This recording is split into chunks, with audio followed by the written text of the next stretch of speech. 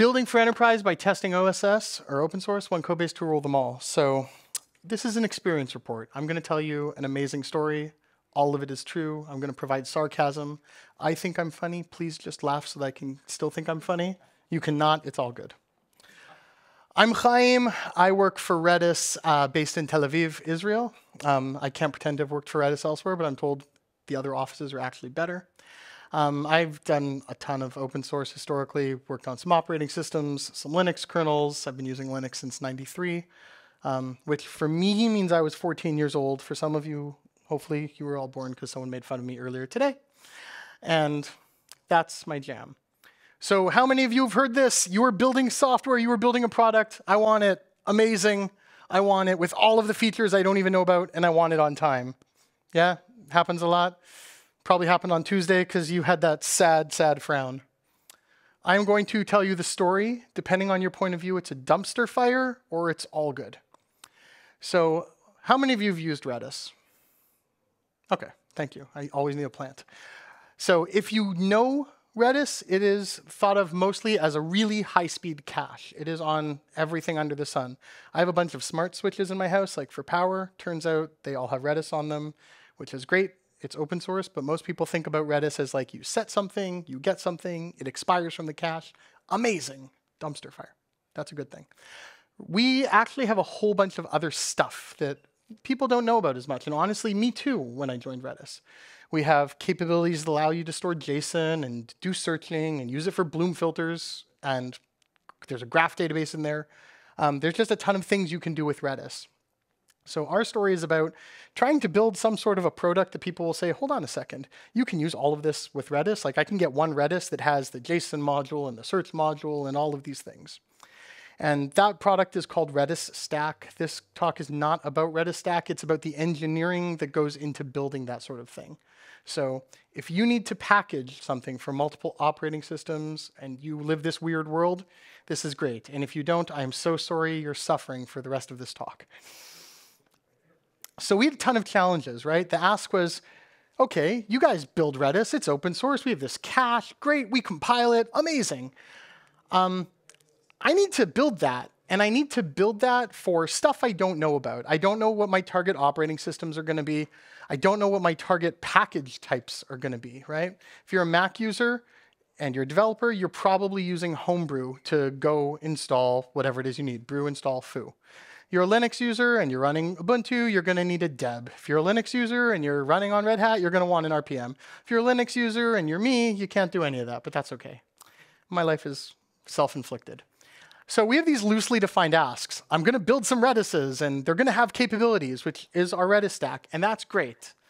But there's multiple downstream operating systems. That means I'm going to build it for Ubuntu Xenial 1604 when we started the project.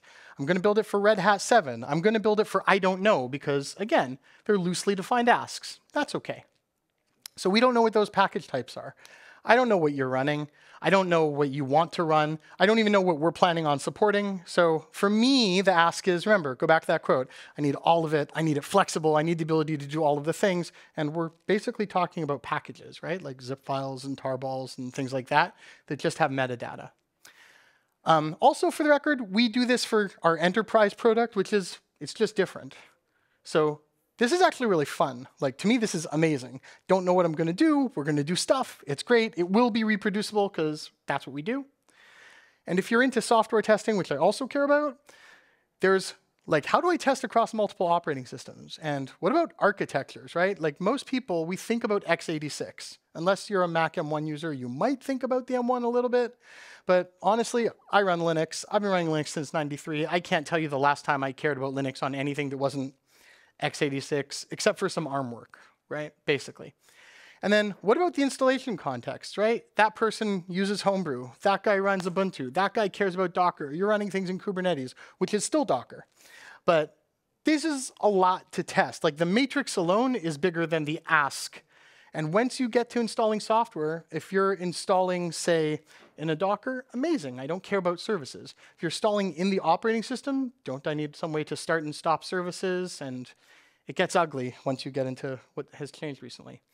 So I want you to kind of feel the matrix. I didn't have a good title for this, and I suck at drawing. So operating systems have packages. OK, Sometimes they have secondary packages. What does that mean?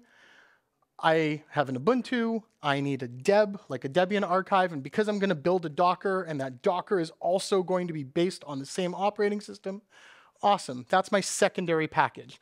I go, Ubuntu, build me a Debian, cool, also build me a Docker. Pretty easy, pretty painless. This is how that matrix changes just a little bit. We haven't left the first operating system. I've got Ubuntu, great, a specific version. Okay, I build a deb. I also build a tarball because some people just want to download things and not use package feeds. Let's let people work the way they best want to work. We talked about Dockers, but some people use snaps, and some people use app images, which are just different packaging formats, ideally.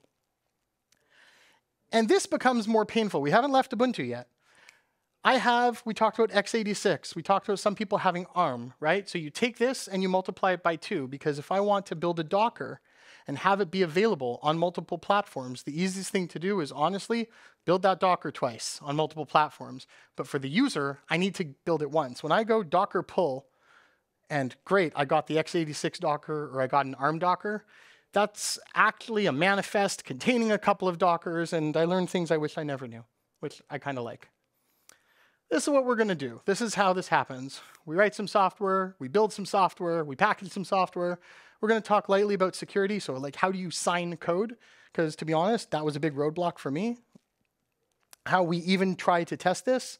And the part everyone cares about is where did you screw up along the way and what can I take with me? And oh my lord, did I screw up along the way. It's great. So code. The thing that I cared about, honestly, and the thing you always have to look at when you do these weird things is I don't want to do them twice, right? Like we think about CI and we throw things into GitHub Actions, but at the end of the day, I want my code in one place. I don't care what the platforms are, pardon me. It's not like I'm compiling something. We're talking about configuration files because they're packages. We're talking about services and service definitions. In my case, I said we're going to download known pre-built binaries. I'm not going to go compile Redis every time on every platform for every push that we make or every time we change something.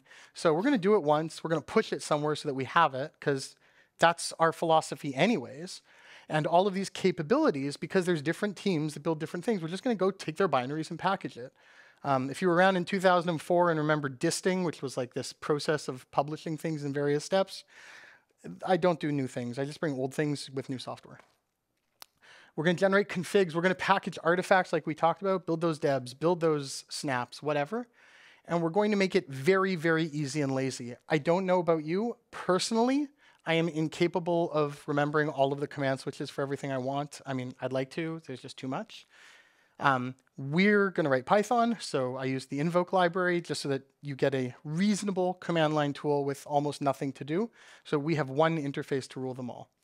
This entire set of problems is available in an open source repository. If you remember nothing, it's GitHub, Redis Stack, Redis Stack. But each slide will have where you can find the pieces we're talking about. So tools, okay. What we ended up using, what you have to do to make this happen is obviously GitHub Actions. Like, I want stuff to run when I type push. Okay, that's a gimme. Great. It needs to be scriptable, so PyInvoke so that I have a single set of nice command line tools as an entry points. PyTest because I wanted to test it, so I needed a very flexible testing framework. And Jinja, which is a templating library for Python, pardon me, because again, I want to generate those configuration files in each place. I want to generate the service definition. Originally, I had to, in order to change how a service started, edit 4, 5, 8 files. I don't even remember anymore, to be honest. And that was a big mistake. In order to test things, if you have a Mac, you're used to the emulation layer that Apple provides you called Rosetta. So you're running an M1, it happens to be an ARM. Turns out you can run x86 software. A lot of people do under the covers and don't know. That's great. On the Linux side, we used QEMU to do the reverse. I've got a Linux and I want to test the ARM code on my x86 Linux. So QEMU just does that for us, gives us the virtual machines we care about without noticing. Dockers are Dockers. ACT, if there's one thing that you take from this and you have to maintain GitHub pipelines in any way, you can use ACT to run your configs before you check them in. I honestly wish I was more diligent about that and didn't rely on my CI system, but I'm a realist. And the heavy worker in all this is FPM. It is an old project that some people associate with PHP. PHP FPM is a web server accelerator. But FPM is Jordan Zissel's project from 2006, maybe, to enable building multiple package types from a single code base. At the end of the day, I run FPM with a whole bunch of different options each time, and that's what the magic is. FPM makes it super simple to spit out snaps, debs, RPMs. If you have package to app image, you get app images too. So the magic is like the tool making it work and the scripting around it to make it lazy and figuring out how you can do that. Also stop me whenever you want, by the way. So building it, well, I need a lightweight CI. I need it to be very, very, very easy to maintain because, to be honest, I don't want to be doing this forever. I really want someone else to take this off my plate as quickly as possible. I want it to call the invoke that we write, that collection of Python scripts. Why? Because a lot of us have a tendency to do things within CI and they live in CI. It's problematic. Honestly, some of the Redis Stack code today still shows that. But the idea of being able to easily test anything locally, that's very big. And if CI can only call your scripts under the covers, that means you can test everything everywhere. More importantly, we have a build chain. So this is a smaller screenshot of what that means. I'm going to build something for Red Hat. Cool, I'm then going to go package it for Red Hat. I'm going to build something for Bionic and Ubuntu 18.04, pardon me. I'm going to package it there. That makes sense. I'm building, do whatever, packaging, do whatever. This set of chains becomes a, frankly, I can't fit it on a screen on my actual computer, loop, which is a series of operating systems, sometimes multiple architectures, sometimes they package, packaging leads. But the idea is that CI is that train. It helps you get through it all. I'm curious what I'm going to get. Cool. So this is how that happens in GitHub. I just want to give you a snippet. All of these do the same thing. What you'll notice is this is a Red Hat, this is an Ubuntu.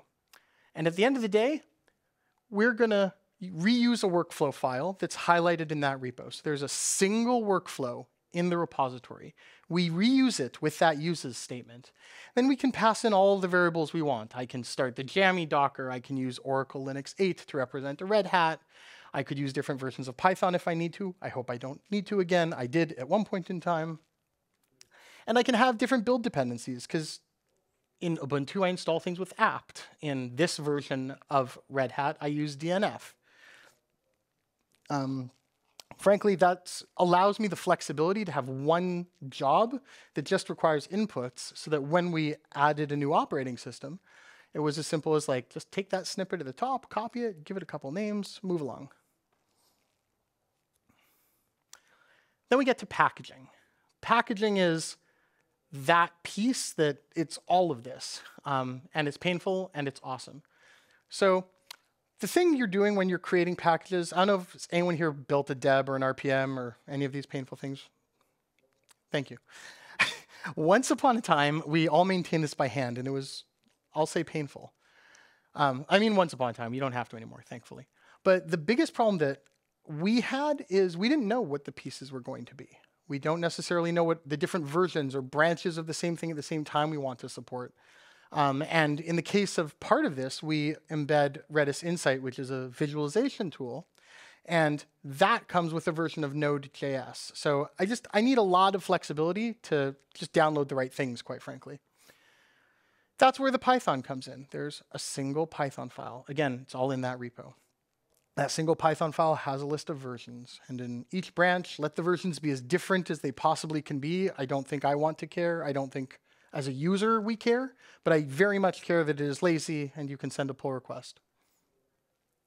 And frankly, we also need this to be testable in enterprise. In enterprise, that became easier because enterprise doesn't have to build all of these packages for all of these operating systems. It does that and other things. So since enterprise, the Redis Enterprise product has its own build system and parts I don't touch, frankly, they have a JSON file, they go fetch whatever it is they need to do, like us, just a different testing matrix. The big piece for me is ongoing generation, right? We talked about using FPM to build packages. That same interface, that same project is huge for me. I get RPMs. Honestly, I'm just not going to remember how to use RPM build anymore. I don't know how to write spec files. Nothing against, I think that's a great thing. Also on the Debian side, back in the day, I had to handcraft pieces like control files. I don't anymore, but my brain can't keep any of that in place. Hence, anything I can use tools for. Jinja is the part I care about the most. A bunch of you have probably built Dockers before, and you either go down this path where you have multiple Docker files, or you go down this path where you embed some bash in your Docker file and then inject variables at build time, probably via the args, and then back into env and make it work. I saw you nod. I like that. So this is a big thing for us. We'll talk about where we used it everywhere at the end of the day. For me, and the only way I'm willing to build a Docker file now, only because I haven't used Podman, is write a Docker file. It's going to contain Jinja, which is very, very, very light templating, like effectively no templating, and then use Jinja to generate the actual Docker files, which is great because you can have snippets that you include in places. You can have actual if-else for loops, like you've got code because you have a templating language and you have Python, so you could extend your templating language with your own tags. That becomes really, really powerful depending on what you need to do. And also, we're going to call native tools. So FPM, it's great that it's a packaging tool, but it calls RPM under the covers. It calls deb under the covers. When I build a Docker, I call Docker under the covers, and that's important. And again, it all has to be reusable with invoke. I want to type like invoke, package, blah, invoke, build, blah, because then my CI is in a better place, and frankly, I sleep. This is that Jinja sample, just so that you see how absolutely painless this is. I have something that looks like an if statement in every language under the sun. I have whatever the code was for my Docker, because nothing has changed. I have an else that looks like many of the languages we have, and I have an end. If you are used to templating in Django, if you are used to templating in Beehive, this will just feel very natural. It's also, thankfully, battle-tested and not new, which means at least every time you find a bug, you feel great about yourself, you go check it out and say, man, that bug's been around for 13 years and it's just not getting fixed. But that's okay. And then you end up extending your matrix, right? We talked originally about how, well, we build for an OS and. But now, and this is how our Dockers get built, we build for those operating systems, ARM and x86. We build the packages and test the packages for those operating systems. We build the Dockers that target those operating systems, so separate Dockers. Then we create the manifest itself and pump it upstream. The important part is that because all of these are separate steps, they're all independently testable. And the majority of the testing isn't how do I make GitHub do this. To be honest, I have a lot of that because there's always going to be cleanup to do. But the majority of the testing is the changes that I wanted to make, this configuration file change right here to change how the service starts. I'm not going to go test that 26 times, right? I'm going to put it in. I'm going to let CI let me know if I really broke that or not. Like I'll test it once and let it multiply. And that's very, very valuable because that lets me multiply developers. All right, so I promised you lightweight security, which is code signing. The beauty of working on Linux, I have to say, and I'm so biased because I've done it forever, is like you can take a GPG key and you can sign an RPM. You can take a GPG key. You can stamp a deb. I haven't actually made a Docker trust. I think that should be easy. I just haven't done it. So if anyone has, I would love to see that because I need to do it. Also, it's open source. And what you see here, again, remember, you can go to that repository, read all of the code. I purely want to highlight on any slide where and the piece that matters. So in my reusable step, where I know what I'm building, so cool, I'm building that RPM. For an RPM, I need to import the key. I need to send the passphrase. I need to call RPM sign in a specific way. Awesome. I also don't ever have to remember that. The first thing you'll notice is that this is bad on me, right? That's code that lives inside of GitHub Actions. I need that in a shell script, and that's, as I mentioned, there's cruft I got to clean up. For a tarball, you can make those detached armor files. Again, the same code, the same technology, the same under the covers standard Unix tools. This is harder to see, I apologize. On OS X, I don't know if anyone's had to build something for the App Store. by hand. Because what we were doing under the covers used the GCC and not stock Apple tools, to be honest, I need a way where I can sign the Apple binaries. Because if you brew install Redis Stack, or you brew install Redis Stack, and you go, okay, Redis Stack, first thing you get is that pop-up that says, like, are you sure? And there was a lot of trial and error, because frankly, the documentation probably needs better reading, and I need better comprehending. So I'm the problem, right? The piece that matters, again, same code, where specifically to find it if this is your series of problems. With Apple, the learning piece for me is you actually have to sign every part of the binary chain. If I'm building a package, like an OS X package or a zip file, even though I'm signing it and notarizing it because they have a two-step phase, I have to do that for every single file that's in that package. That includes a shell script that's in that package. Then I have to stamp the package in a particular way with, I believe it's code sign, and tell it, this file in the repo, these entitlements that, to be honest, I kind of broke my head trying to find out what they all were, because at the time the documentation was poor. It was about a year ago. So these things, they can run in this way. It's OK for you to be a service. It's OK for you to be dynamically loaded, even though you're a shared object. These are things that are just fine to do. The part that's the hardest, and I recognize this is difficult to see, is Apple's code sign wasn't built for doing this in continuous integration. If you've built a mobile app, right, you've clicked, Xcode does its thing, that's great. But if you're doing this in GitHub Actions, or any action tool, use Circle CI, go nuts. The problem that I end up having is I need to submit a request, which is fine, and I need to get back an answer, and that answer is probably going to be no for a long time, and then all of a sudden the answer is yes. So the reality is there's nothing special there, hence having a sleep for a minute, because what do I care? But it's discovering that this is the process by which you can actually ship this software is the bigger problem. I will say that what happens here is something I really dislike. CI all of a sudden sometimes becomes non-deterministic because it's reasonable for your signing request to be signed in 2 minutes. It frequently is. It's reasonable for your signing request to fail after 10 minutes. But if you think about CI, I don't want something purely sitting there and spinning forever.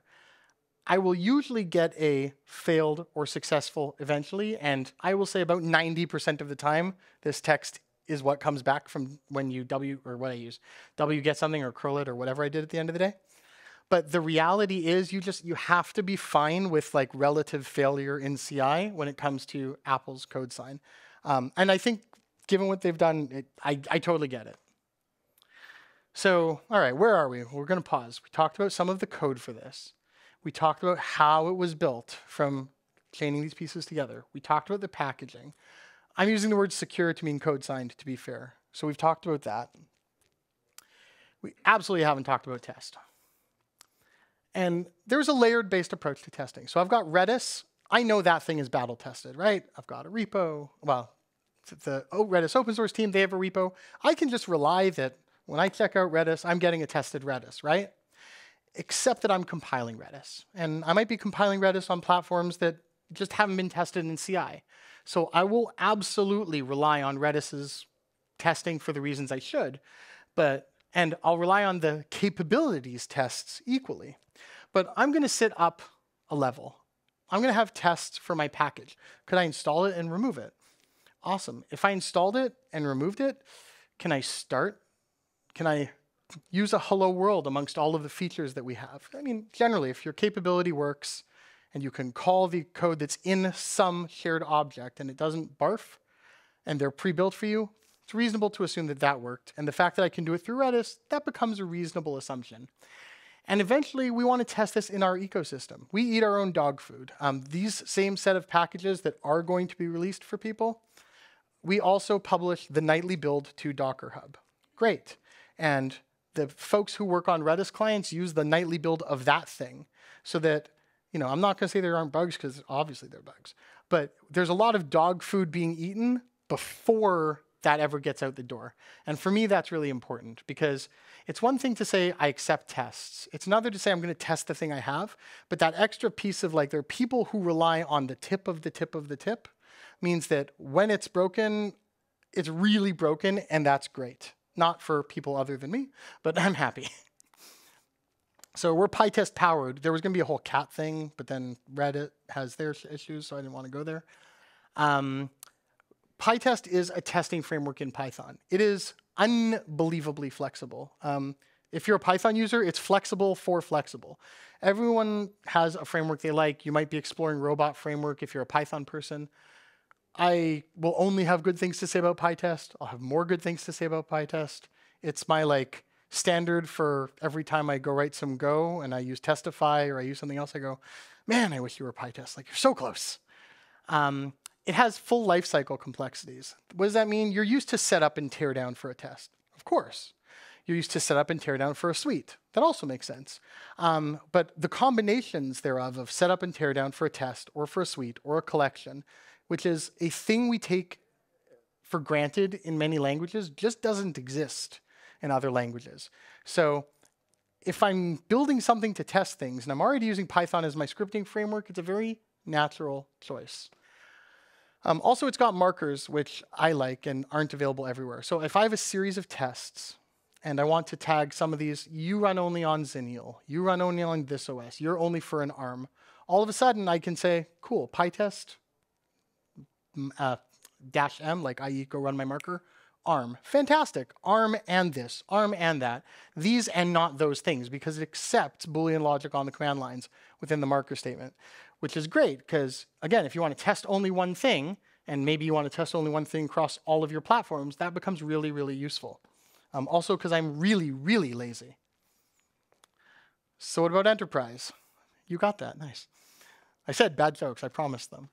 So in enterprise, there's this enterprise testing team who I'm responsible for, and we have a very similar approach. We use the exact same tooling. We use the exact same approach to testing software. The difference is what goes in, and that's why open source helps enterprise, right? We have this open source product, we have this enterprise product, and the reality is these two play together really well because we learn from each other, even though it's not always one team, but it very much feels like it's one team. For enterprise, there are environments. Just like in open source, I need to validate the package, like did you install and remove, that's great. From an enterprise perspective, I'm part of something, right? Redis Stack is inside of Redis Enterprise. So the change happened to PyTest itself. Because it's a testing framework, because it's Python, because you can manipulate it, it becomes really interesting because you can change things purely on the command line, right? I want to take this, and I want to test it with that thing over there, that Redis that should have everything that I need. I want to take this, and I want to test it over there. There's small changes. Like everyone else, I want a pre-built environment for this, right? We use env0. It spins up a bunch of stuff with Terraform. It shows up in AWS. Amazing. And then PyTest can just go run its tests. And I would like to pretend it is that simple, and most of the time it is, but we screw up, or I do. And then the part I care about are configuration overrides. I need to have sensible defaults. I need the ability to override them, because sometimes someone might want to test just one thing that they're building. Get your binary from over there.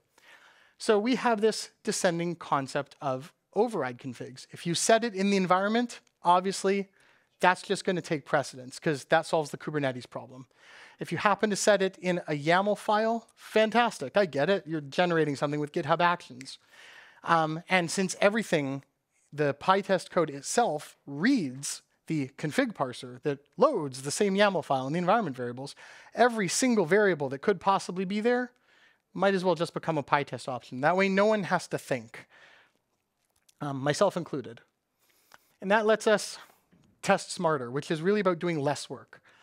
I'm going to mark my tests. I run very specific things on very specific operating systems in one code base. The same tests may be run as on ARM, may not be run as ARM. It depends. Maybe I want to skip things for version, right? I need this to run only on version X of the enterprise product, not on version Y. And I'm relying on PyTest to do all of that. I have a function, I decorate it with an @ sign, and I move along.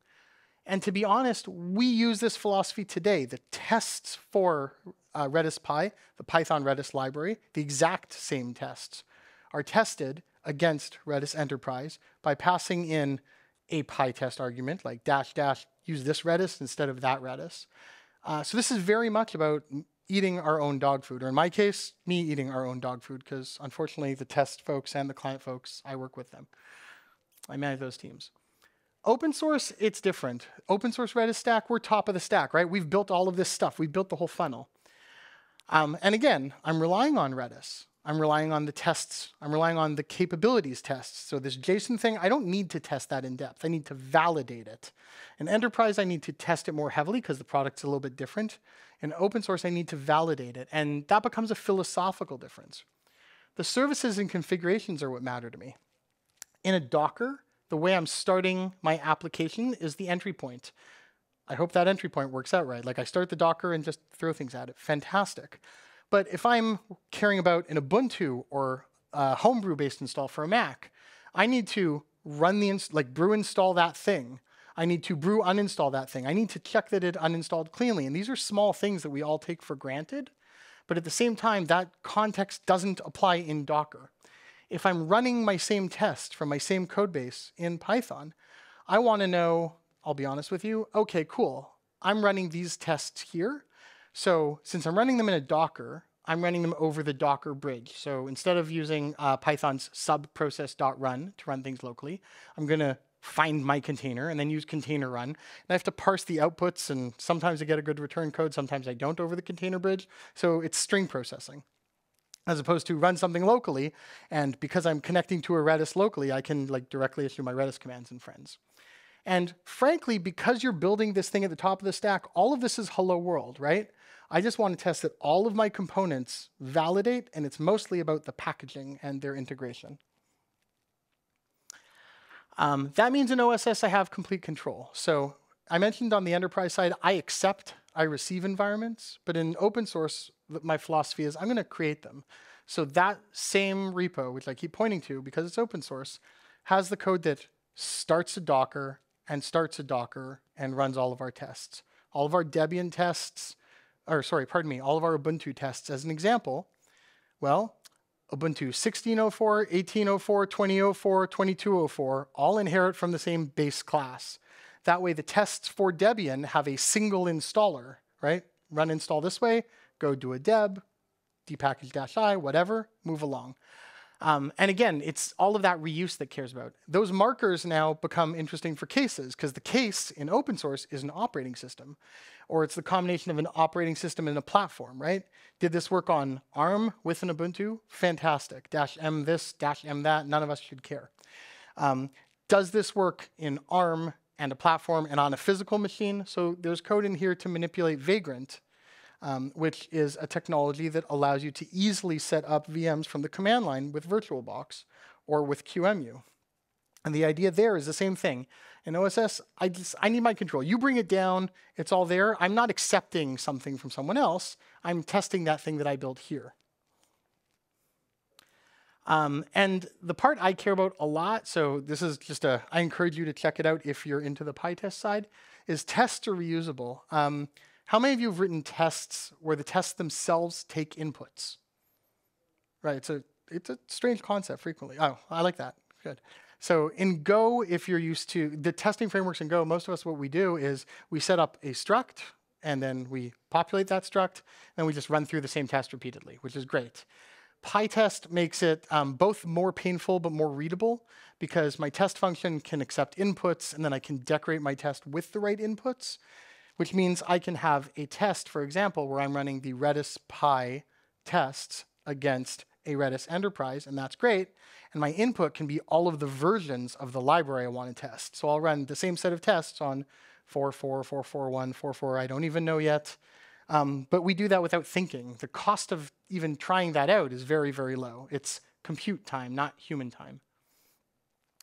Obviously, there's a ton of things that were screwed up here along the way. I want some of you to point them out too, to be honest with you. So location matters, right? I think most of us now start to be cloud native by default. Like I'm just going to go push it up there and I'm going to pop it and I'll see what happens and we'll live with it. That's really expensive when you have multiple platforms in a CI system and you haven't really figured it out yet. I mentioned ACT earlier, that GitHub tool that allows me to test my workflows locally. Yes, it runs things elsewhere, but I don't have to wait for the entire cycle. That's really important, right? So for me, the investment was everything possible to test things locally. That means pulling it into scripts because I can debug it locally, right? I have some of that code that we have to get back to and clean up because it's in GitHub Actions. But the reality is Actions is an amazing runner, and I want to do all of my debugging locally, whether it's with bashdb to test out my bash or something else along the way. And my test code lives outside of my CI platform.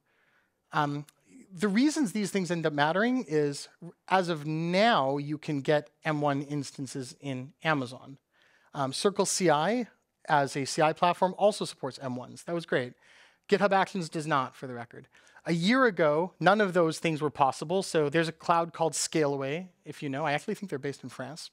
And my solution to that is boring. There's a machine, and it's turned on, and we SSH into it, and it's not clean. It can't be clean, but it can be as clean as possible. And we can at least test it that way to start. Now that these other options exist, we can transition to having a nice, clean, just like I would expect in Linux, right? Give me a machine that has nothing on it, and we'll move our way through that. But those things matter because testing on Scaleway via SSH is running the exact same unit tests over that network with ideally no changes. So the actual difficult part of the configuration is making sure I got SSH and key exchange right, as opposed to actually doing any of this. And huge takeaway is version pinning helps, but it doesn't guarantee. How many of you have pinned yourself to a library and said, awesome, everything works? But it doesn't because things change around you. My favorite example in all of this was when I learned about Docker manifests.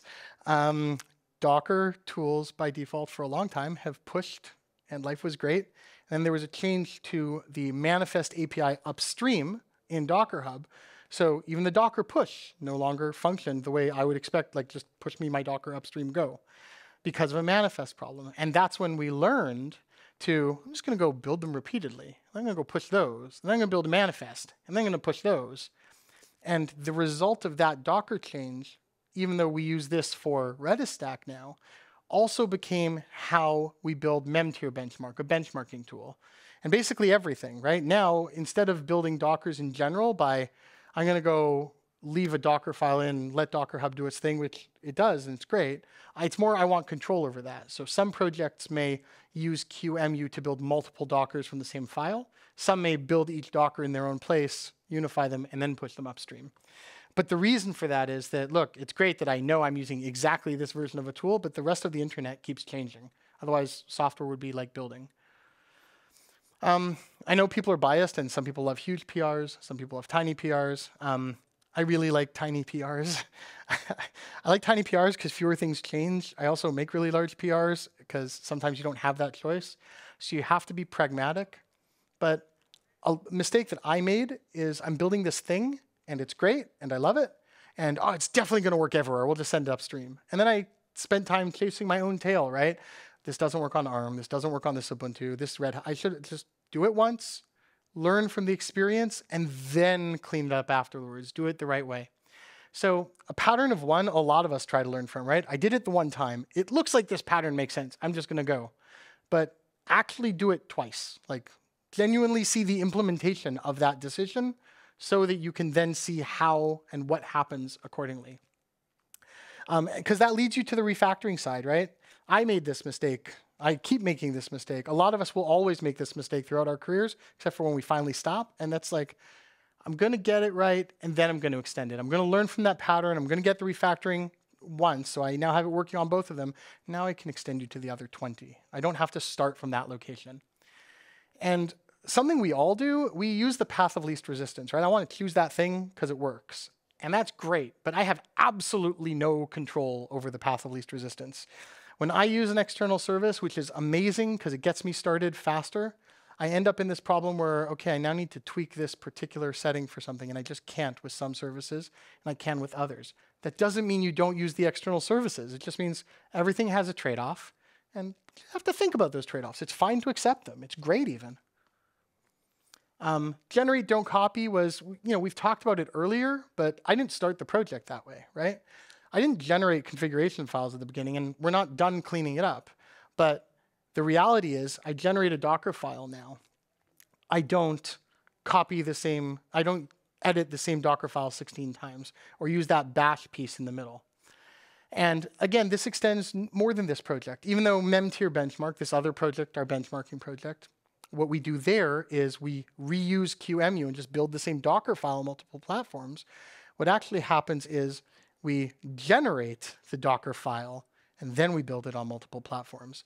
Each of these capabilities, they have their own build system, and they do their own thing because the developers need to do whatever they need to do, right? Just like me and my developers, we need to do whatever we do. But again, it's not going to be a single Docker file. There's one in the repo so that someone could see it and use it. But the thing we use to build it, go generate. It's easier to read. One of my favorite examples is there's something I'm working on right now called, the new name is triggers and functions. So like database triggers kind of in Redis. And instead of having a Docker file for every platform, so I need to test, I've got some Ubuntus and some Red Hats and some ARM things. I have some Jinja, and there's an RPM piece, a Red Hat piece and a Debian piece, and that gets included the right way. I have some ifs around the packaging that are different. And instead, there's a single script that just takes those, pushes them together, and then generates a Docker, and then type Docker build, live your life.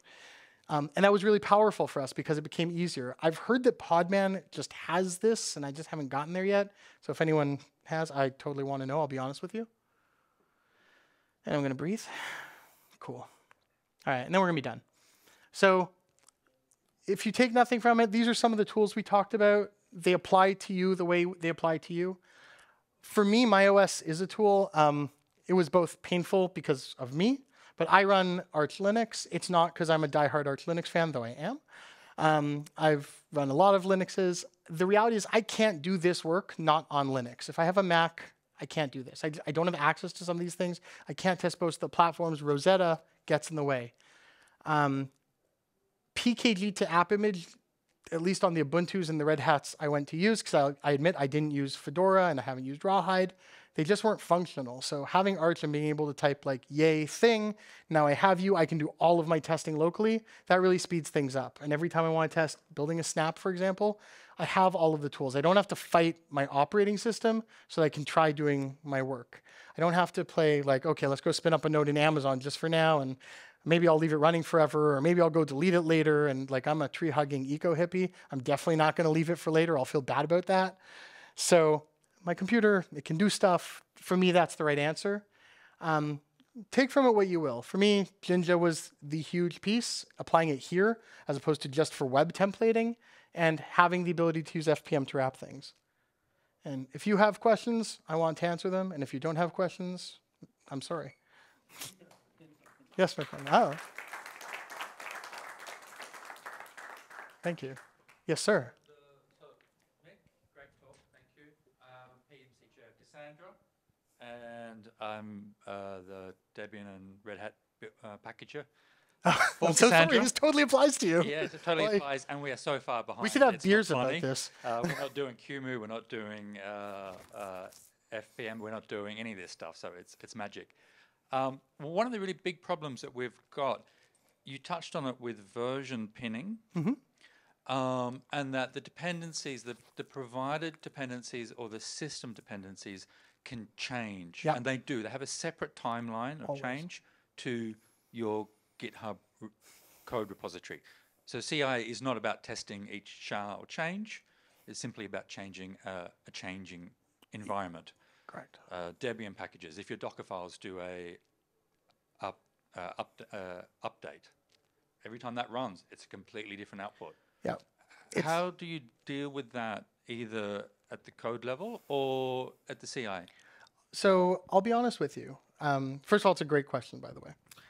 It's a great question because the way in like 2001 we dealt with it was you would pin the individual parts that you actually cared about at the OS level. As I'm sure you've learned with your customers or your users, the reality is I in no way can control how up-to-date anyone's operating system is, right? I'll be honest. I love Arch. I update my Arch monthly, maybe. So in CI, I test against the tip of that operating system. And that's what I do. I'll be honest with you. I have to pick a stance. So I can either test it completely unpatched, I can test it at random places, or I can test it at the tip. If I saw that the OS got in the way enough, I would probably test all three, to be honest, because I'm pedantic and the computers are going to do it. But the reality is I'm one person.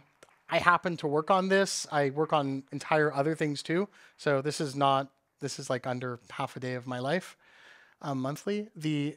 Hopefully further less than that. The reality is I think you just pick a stance and you go with it. And there's no good answer. If you see the customer feedback and user feedback is people are using unupdated OSs, go take something older, like pin yourself to an older Docker for Ubuntu if you can, or even build things, throw them into your own Docker hub location, and then you can go build those Dockers. It's not ideal, but you're kind of trying to do the best you can with what you have. It's probably a garbage answer. I'm really sorry. Cool. Anything else? Awesome. Thanks, everybody.